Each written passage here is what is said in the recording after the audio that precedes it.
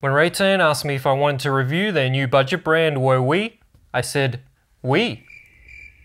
That's a French joke.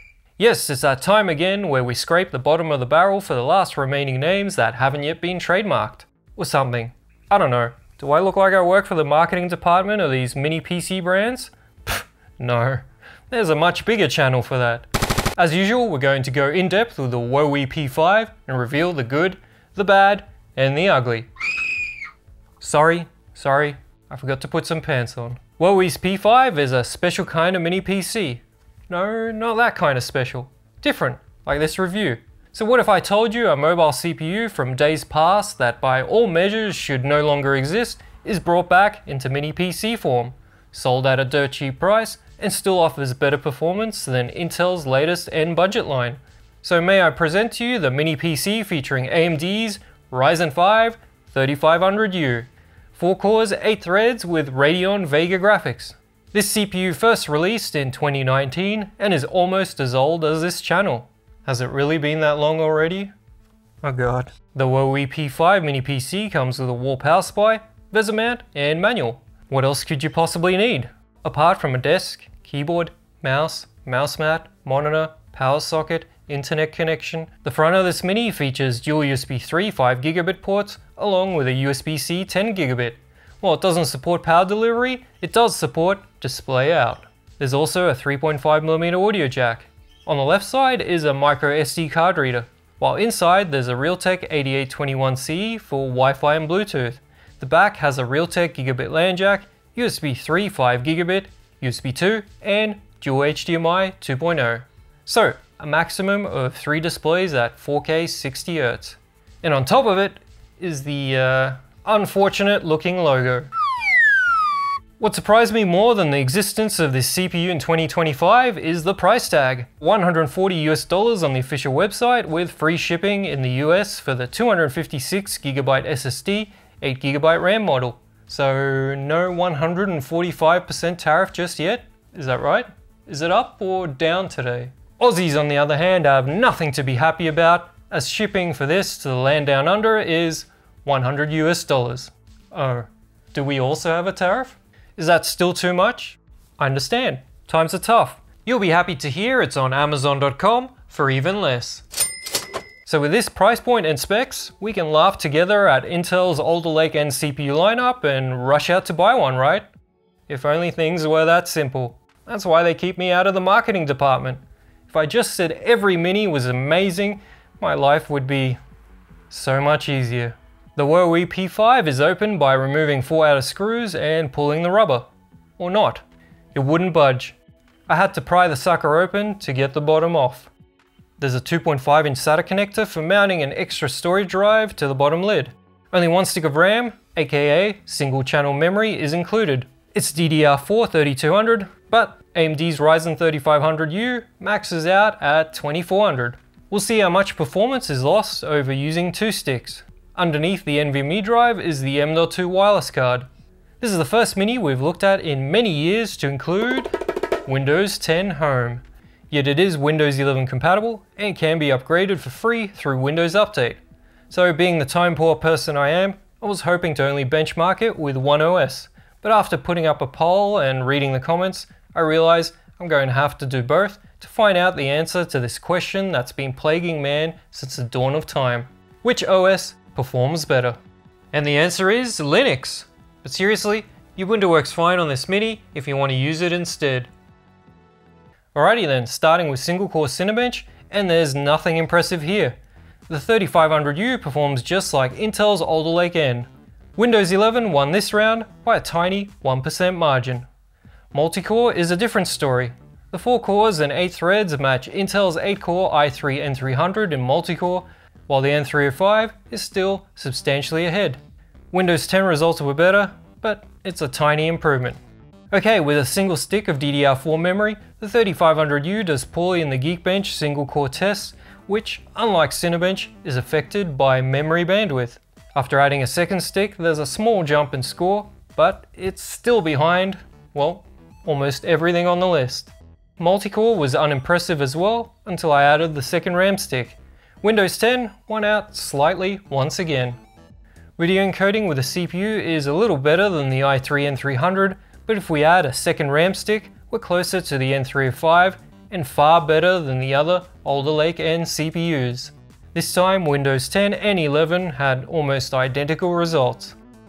Next, I offloaded the same video file to the iGPU, and AMD's VCE encoder is not as good as Intel's QSV, with the N97 beating it even when the 3500U has dual channel memory. Windows 10 won out here by just over a couple % margin. 3D Mark's Firestrike DX11 result doesn't look crazy from the outset, with a 3500U being similar to an N305, but if you give it more bandwidth with a second stick, watch that bar grow.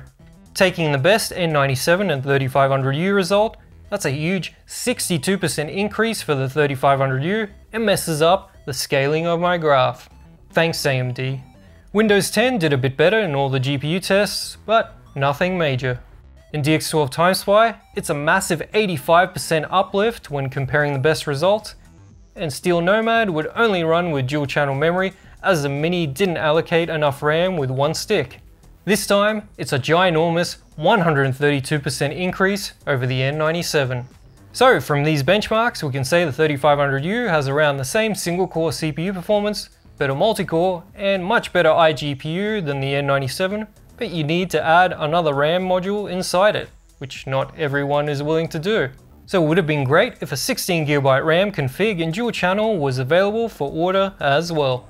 Now that we've seen the benchmarks, let's see how they hold up when we pit Intel's N97 in gaming, which is closer in price than the N300 series. I've also included the single and dual channel captures as I went full nutjob for this review and threw all notions of sticking to a deadline out the window. Interestingly, with Valorant, the 3500U performs like the N97 with single channel memory.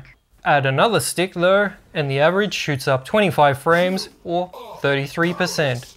Interestingly, all of them are doing poorly on the 1% lows. Dota 2 is the closest we'll see between the three captures. None of these are great, but the 3500U is slightly ahead. Counter-Strike 2 clearly separates each test. The N97 does terribly, while the single channel result for the 3500U is still below 30 FPS. Adding another stick of RAM makes all the difference with almost a 40 frames per second average. Hades 2 is another case where the N97 matches the 3500U when it's single channel memory. The average and 1% low shoots up with a second stick. A 101 FPS average is an increase of 77%. Interestingly, the first game that the Intel N97 has a win with is GTA 5 Enhanced Edition. Well, only when the 3500U is held back by memory bandwidth. That being said, even when it isn't, the frame rate still falls below 30 FPS using the minimum settings preset. Moving on to emulation.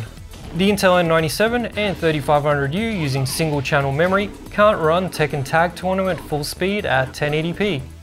But a second stick gets you up to 60 FPS with the odd frame drop. Nintendo Wii emulation shows an almost identical scenario.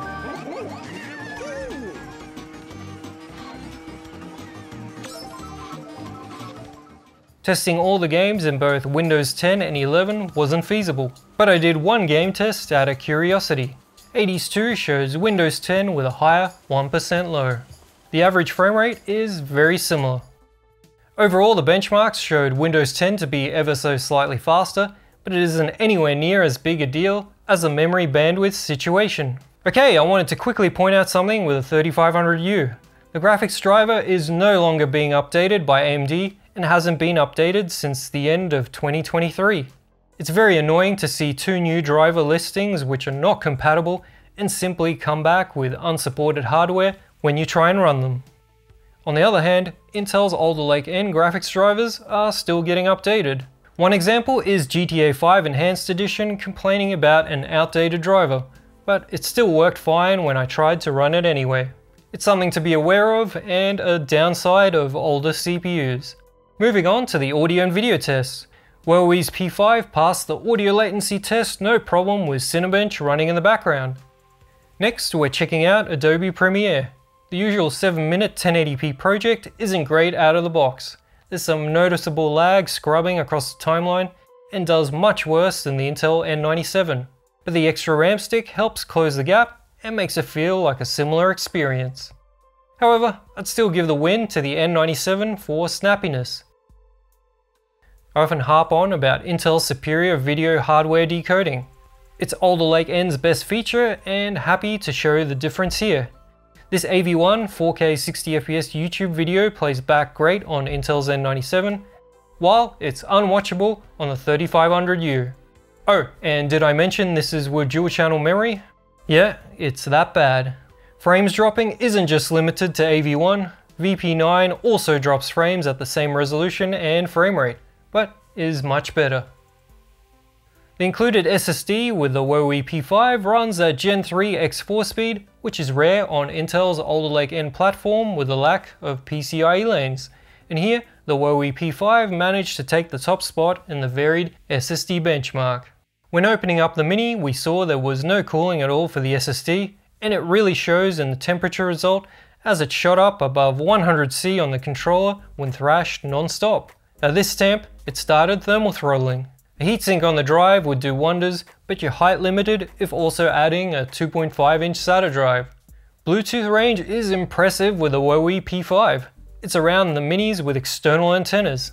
And the Wi-Fi range at 12 meters or 39 feet with a 5G band was good as well. This Mini isn't great for idle power draw, chugging 11 watts overall, and the maximum shows where a lot of the performance is coming from. The Wowie P5 chugs up to 57 watts from the wall, with Intel's most power-hungry Alder Lake N chips only hitting 44 watts. And the N97 we compared it against was only 36. Since we're plugged into the wall and not running on a battery like a laptop, this isn't a problem, but it does affect cooling as there's more heat to deal with. However, when it comes to maximum CPU temp, the Wowie P5 held up pretty well, with the CPU managing to stay under 90°C across all the testing. There's still something else that is affected by the power draw, and that's fan noise. Unfortunately, this is not a quiet mini PC. This is usually the noise level for high-end minis with double the power draw. On top of that, the fan pitch is high, which makes it more noticeable.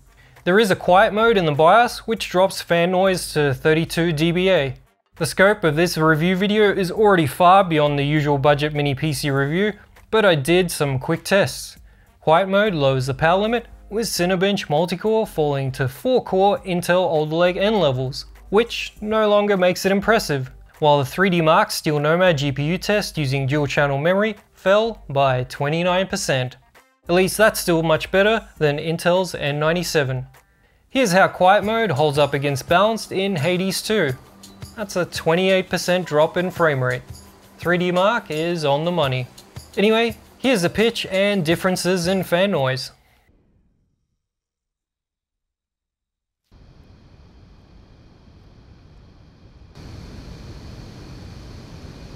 In advanced, the most useful functions are at the top: auto power on, wake on LAN, and power limit.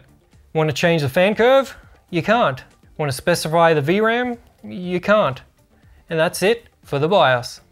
Okay, I've run out of jokes and steam after all the testing, so here are my pros and cons. The big one is the price. Even though it's an 8GB RAM, 256GB SSD combo, for what you get, the Wowie P5 is hard to beat in ultra budget value. Wireless and Bluetooth range is great. There are 3 storage options: M.2 NVMe, 2.5-inch SATA, and the microSD card slot. However, single channel memory tanks performance, especially on the iGPU side. You really need to add a second stick to unleash the budget beast, and those not tech savvy might not be willing to do so. The NVMe storage drive runs hot. Official AMD GPU driver support is dead since late 2023.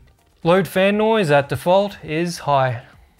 I found the Wowie P5 to be an incredibly interesting budget mini PC, which is why I spent so much time with it. To make it a no-brainer purchase, I would have liked to see a dual-channel 16GB RAM option, a heatsink on the SSD, and a quieter cooling solution on the CPU to bring the fan noise down. Supporting USB-C power delivery would also be the icing on the cake. But after all that, it definitely wouldn't be $139 US. As it is, the P5 is still a very compelling budget option, and it won't cost you much extra to throw in an 8GB DDR4 stick and a heatsink on the SSD, if you're keen to do so. That way, it'll kick Intel's minis in the nuts for most tasks, in part thanks to its high power limit advantage. I'm curious to hear your thoughts on Woei's P5. Is it a Wii for you? That's a French joke. Oh, and if you haven't seen it already, I recently reviewed Raytan's Silver 9, a much more powerful Intel mini PC that you can check out right here. Cheers!